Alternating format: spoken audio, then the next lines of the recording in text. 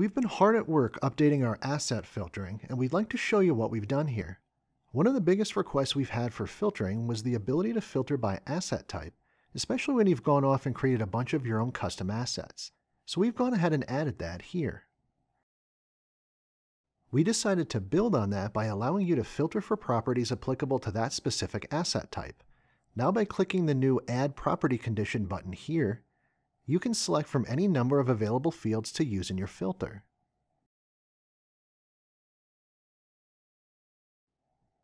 You are free to add as many properties as you like to the same asset search.